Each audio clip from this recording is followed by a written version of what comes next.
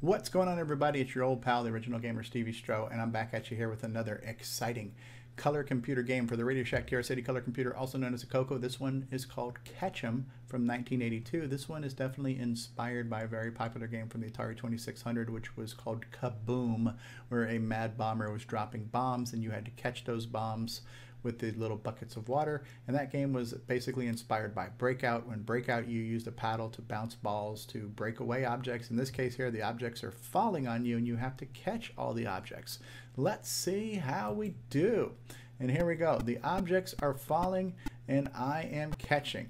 The three lines here indicate I've got 3 paddles. That's the number of attempts or tries or lives I have, I believe. The object has just changed now from a red square to a white something or another. Now this also is similar to another game I've featured for you that was known as Popcorn. So Popcorn did the same thing, but Popcorn, it was always the same falling object. This one puts a spin on it and the objects change. So I don't know if these are bombs or t-shirts, honestly, because they're such small pixels, it's hard to say what it was. When I first saw it, I thought it was possibly a t-shirt, but who knows, these could have been intended to be bombs. When the resolution's this low and the pixels are this big, it's anybody's guess what that was. It could be an antler on a deer head for all we know here. So now we've got blue squares. We went from red squares to blue squares. Almost sounds like a Dr. Seuss book. Red square, blue square. Red fish, blue fish. So I don't know what that is. These are crisscrosses. Crisscross items. Interesting looking objects. Okay, now the speed's picking up. This is the letter H. We have now entered the realm of Sesame Street. The letter today is H. That would sound like Yoda there. I don't know if that's Grover or Yoda. I don't know what these things here are.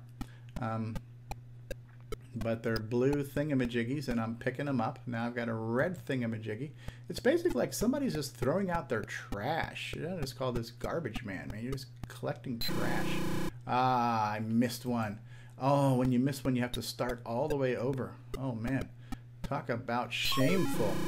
Shameful. Okay, so my number of paddles are reducing. I've got 2 paddles left. It's very difficult to move side to side as quickly as these things are falling, believe it or not. So there you have it. This game was called Ketchum.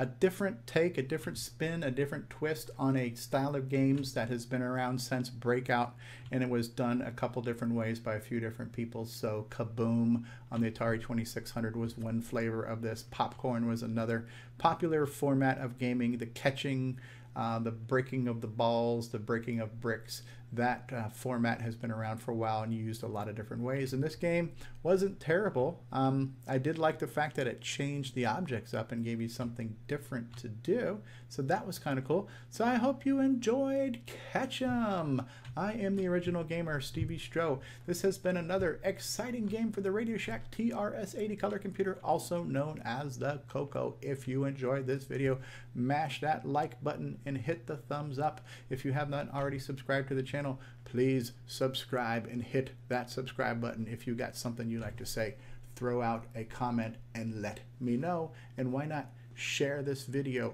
with your friends so they can see it and they can enjoy it as well and help me grow my channel by sharing with others. Thank you for watching. I will see you all next time. Bye bye now.